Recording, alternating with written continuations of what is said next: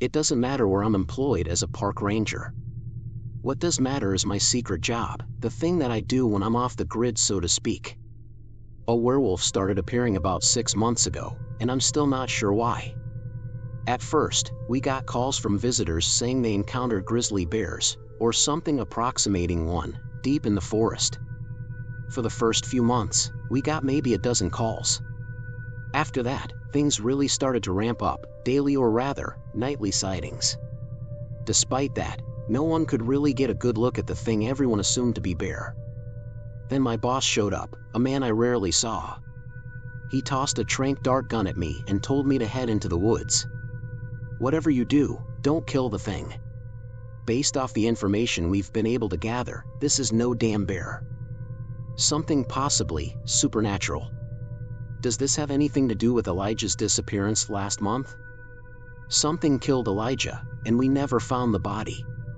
James only gave a slight nod, something that could be denied later if asked.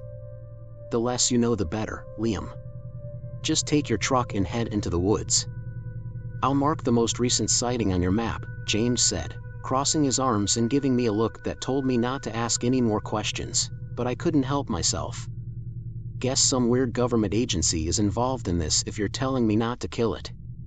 You'd think the safety of the visitors would come first, I said, but James cut me off. Now, officially, that's none of our business, Liam. Just talking orders. You'd be wise to do the same.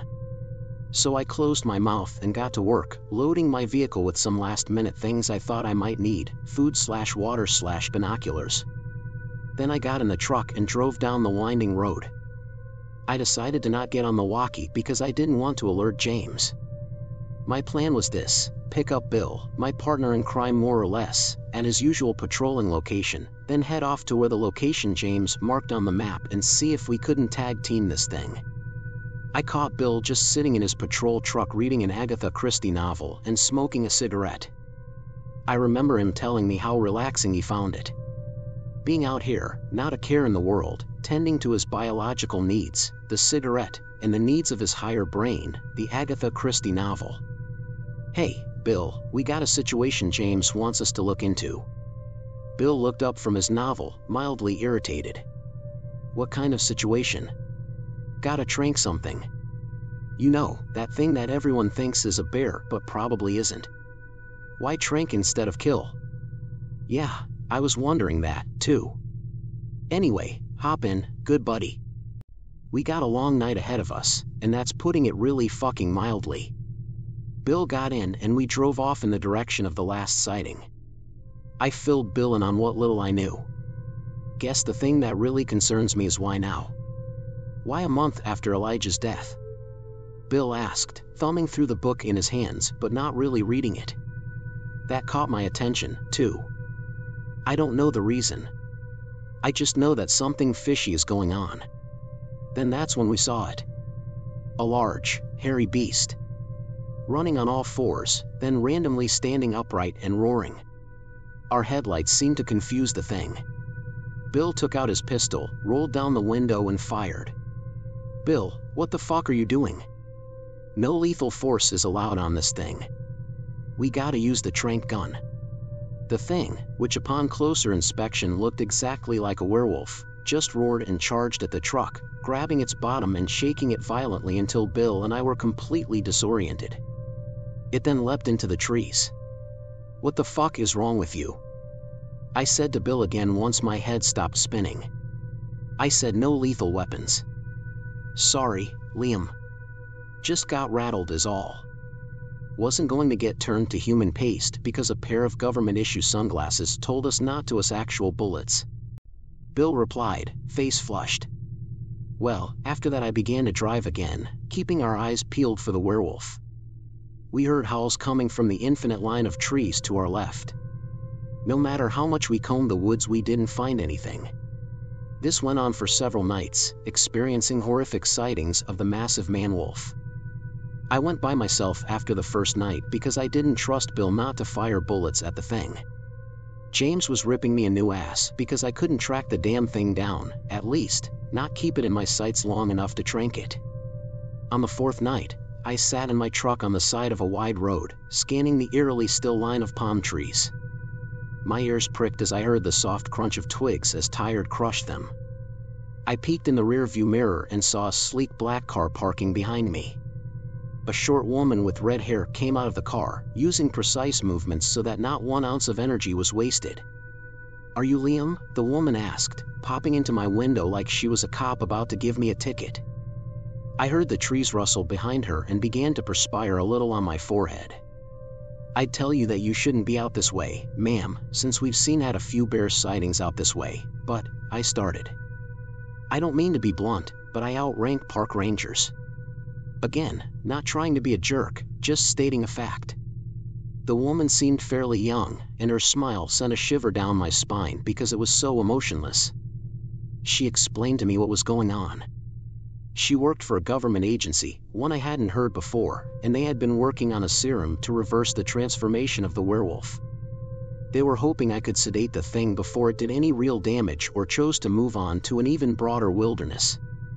"There has been a reason why this werewolf has been so good at evading you, and I'm not sure it has anything to do with it having preternatural abilities," the woman said. She finally introduced herself as Sarah Perkins. "Here, take this tranq gun. It comes with a special tranquilizer that will not only sedate the werewolf, but also hopefully reverse his transformation.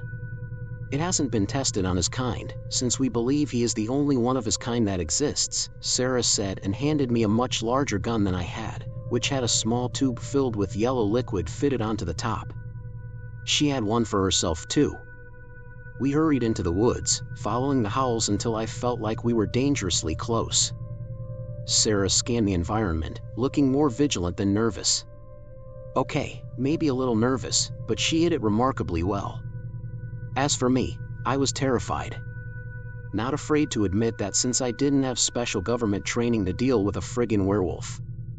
The trees all around us began to rustle, and before I could really get my bearings, the massive hairy beast shot from the top of one of the trees and landed on the ground. My hands shook. I tried to steady my gun, except my nerves wouldn't let me. "Steady," I said, "steady." But I just couldn't calm my shaking hands.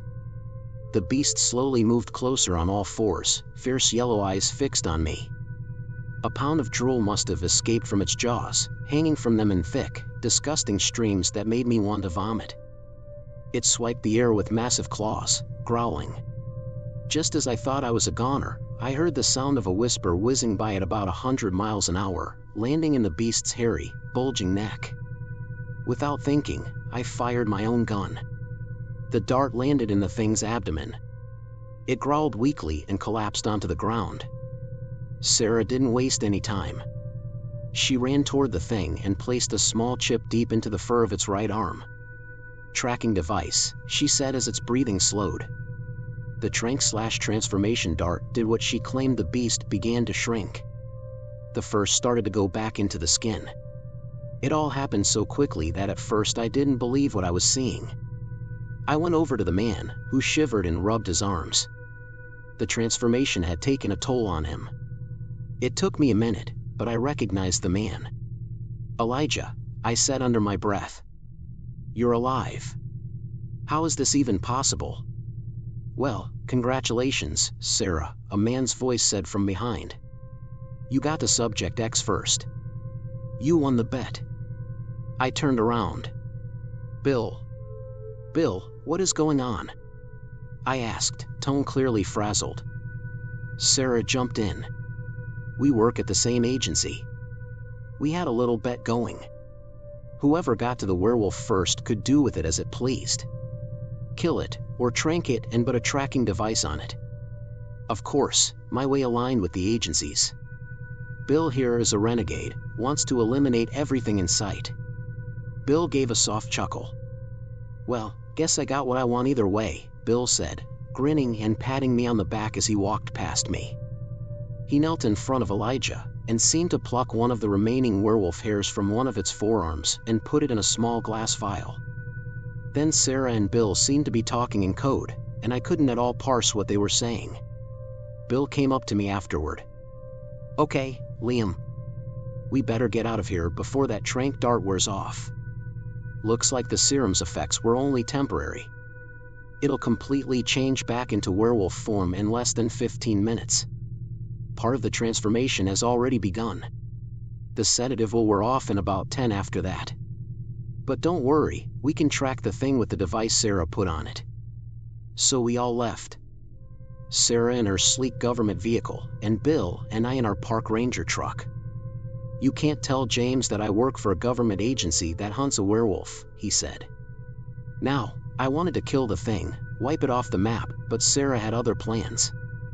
I have to respect the bet. I lost. She won. Which means that Elijah will be roaming the woods, and we have to track him every night, study him. After a while, once the agency has all the information it needs, it will either give a kill order, and I can deliver a bullet to the thing's brain, or it will come up with a serum that will permanently erase Elijah's werewolf tendencies. So, with Bill's help, I track Elijah every night, using regular tranq darts to sedate him. We take hair and skin samples, put everything into stainless steel containers that get shipped back to a secret government lab. They are working on a serum just like Bill said, one which will be permanent. I've learned to accept Bill's new identity. Aspiring werewolf killer. I'll deal with it when the time comes. I think I have additional problems to the fate of Elijah because I've gone to the workman's cabin, seeing Bill with those strange yellow eyes more than once. I'm not sure if he is a full-fledged werewolf, because he's been with me every night, and I just see him in his human form, except sometimes as we are driving along, I'll see his eyes turn yellow under the deep shadows cast by the moon. Something is clearly different. Did the sample he took from Elijah that night have something to do with it? I feel trapped in this situation. Bill seems something else besides human, and I can't abandon my post without making him suspicious. I also don't want to abandon my post because I feel like I have a duty to the visitors here to keep this werewolf at bay.